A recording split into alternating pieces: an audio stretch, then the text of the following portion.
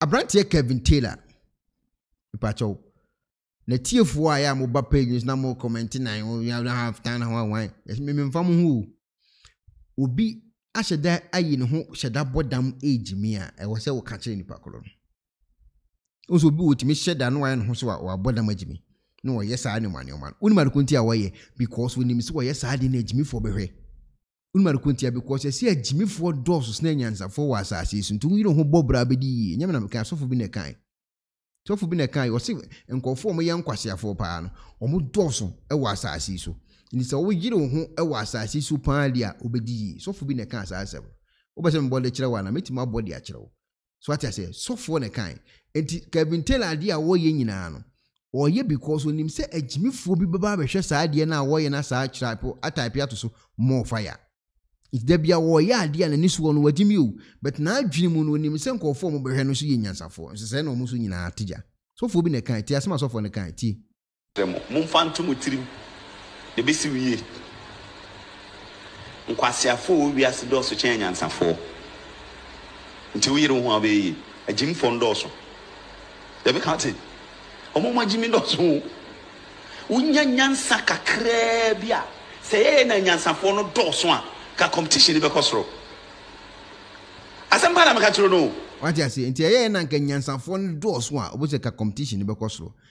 Obi aye no Kelvin Taylor wagimi o, Kelvin Taylor wagimi o. Kelvin Taylor brand na no ya, da bia agimi an wagimi. E no maka na akoye ho nso yetimi de wano yetimi de ano ka asem na aye ho. Eno bi na ato Kelvin Taylor. Kelvin Taylor ekura video le kire se according to no eye video a nananom omuwa eye ahemfie ho no mema na omuyi kire saa asem ye akwa we kan waje adi wadwene mu na emre dade so abahene be ma yi piopa kura ko gogo sisi e ne type dade so abahene ebe ya basisi a saa video da ho dada wo online omudi ho krata ba se wa be post obi nude picture wa bonte e be chewo no eno na omo start the critics amra no toto wa bonte no eno na Kelvin Taylor e di aba bonte a wo kire woni nkase emu se saa video no ono no de aba o de beto abonte no eya ahemfo a ewo eye manhia akwa mesim onye normal maka chem se na adwene nye maka chem se o mental issue maka chem se mude Kelvin Taylor yare fu saa buda ko mu wanse wa bodam Jimmy Sam say ya 24/7 2024 ya yesimi abrante so nsu nyansasem da bia nkwase asem nko na akwa wedi kuti ase de ntie nsem a akwa Jimmy yi de betu yare nkuti emaba mom yiyi omumbema Wultumi has the videos of I am funa munhu omuna omutete menhia no some of them ebimunie omnie I want to show you omu video of omu yiyi omumbema chire nkwara ewo Facebook videos. That is the reason why ntia time Chema Wuntumi asamba na omu nyina mem because Chema Wuntumi he has videos of these people involved in this kind of act. Mamencha Bibi and Chema Wuntumi actually sent a message.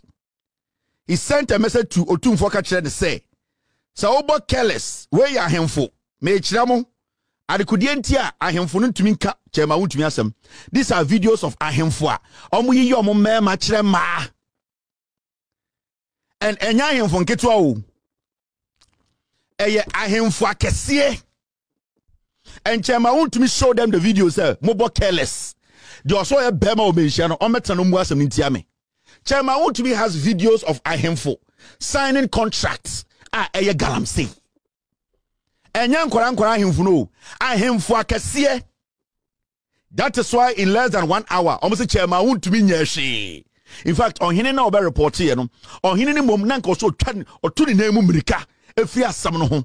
Na Chema Wuntumi asam no kan kingdom no, eye MPP kingdom. Na on hine ni kro ko gina okoye politics ye den, okọ ho koye den. Intime catch them. There are videos of Anfamugo no. Omo jantra omo eni na Sampa Otio say mo ahemfo na mugwa santime mu no plus otumfo no mo ya jantra for ye 224 because they have videos.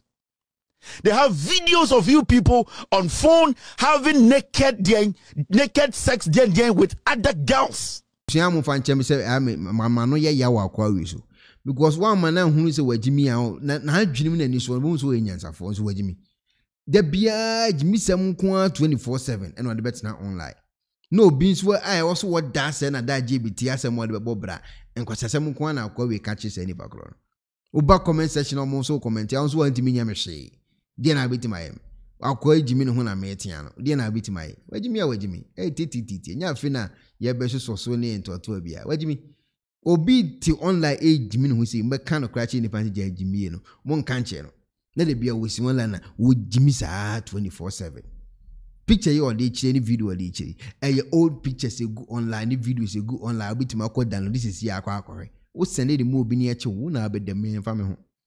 Akwa we si one like this Jimmy same way na mo. Mo so akwa we si no Jimmy sa. Me twene Ghana fo bi ni ho amenti ase. E de pan na akwa we tsan the TV so yi kan. Etimi din sesan ye kura de abre Ghana da.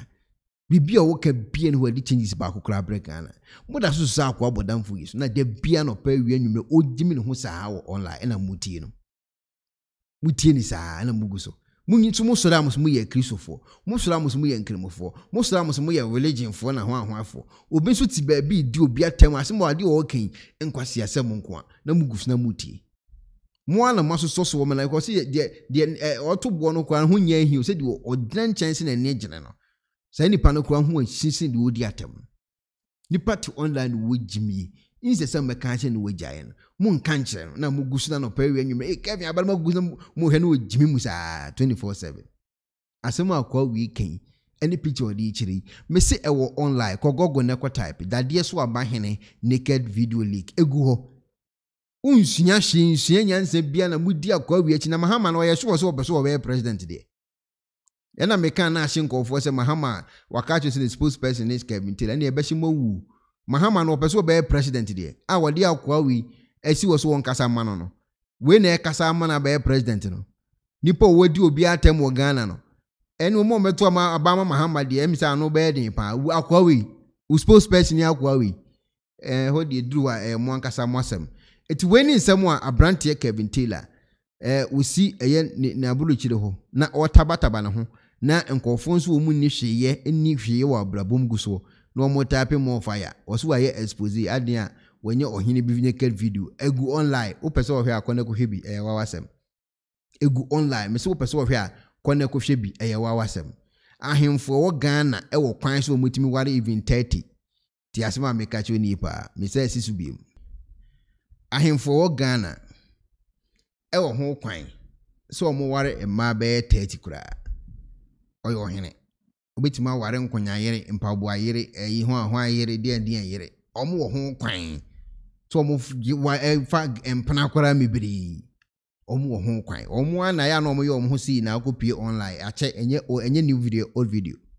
na we na wo kan wani abere kwa no unti se asofo bi wo Ghana omo ware tula unti bi da asofo wo Ghana omo yiri mu yutu waja we nyina to wo ka ohena ne onimpanafo akowe bi so mental issue case wo ho wo so kan kasa no ntimi nka constitution ana se mrabe na chichira hemfo so me ware tu ana atre so ohene be twempono ohene be fa gas mrabe pa na chichira hemfo bible chichire eya asofo so mu ntimi nya sa so asofo ye wo Ghana ade na no de mu nkoka na mu nkoye ho mo fire akowi o mental issue mutiti akwawi na wote online no wojimi ne hu saa 24/7 enko foguso mo fire wo na Kelvin o kan kure na you are doing good jimi kika saa na ade achisi ya we de o kan so nsisan bi no be firi mu di aba enti Kelvin Taylor video de ba bonten a wo so wo expose e fa hemfo bi oboa dade so oba hene video na wo ye da bonten dada okogogo wa be hu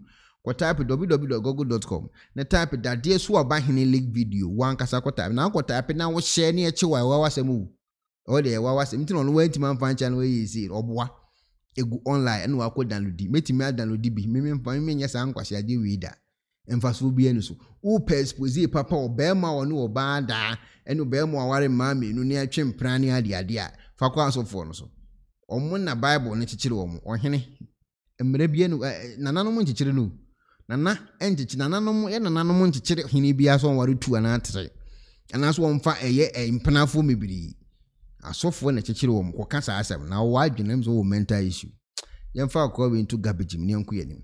Hello ebusiafo. So pesifita structure odofo de ene na fa ho kodom unique laser whitening. Unique laser whitening e wo toothpaste sonko a se wo de twitwi wo se a e ma wo se na eye fita. Na eye fita no so no na eyi enkabone bia wo no mu bia. Any tea stains, coffee stains, smoking stains bia wo no mu bia. Unique laser whitening product. Ebe yi ni nyina free so ama kama. De o hia ne se ubetu so na odi egu o brush no so uwia na odi twitwi wo sine so nyina kama uwia enwuru anum gye no wanum sa into contact Unique Laser Whitening at 07999792330 07999792330 Unique Laser Whitening or say muni ses